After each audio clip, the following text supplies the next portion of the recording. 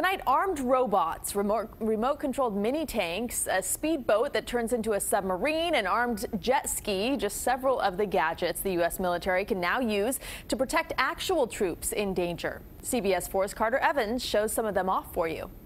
The first wave in the war of the future could begin with armed robots and drones that deliver bombs and supplies before the boots ever hit the beach.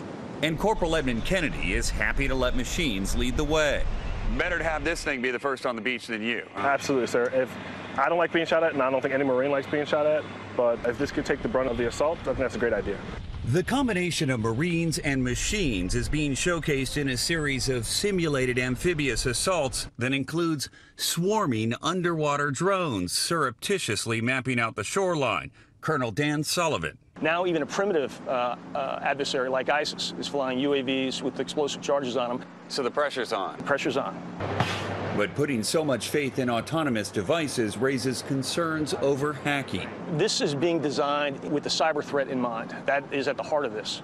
And quite frankly, offensive cyber, too. We've got to be able to attack his network while protecting our own. The first of its kind task force is exploring new inventions like this speedboat that turns into a submarine and a lethal unmanned jet ski.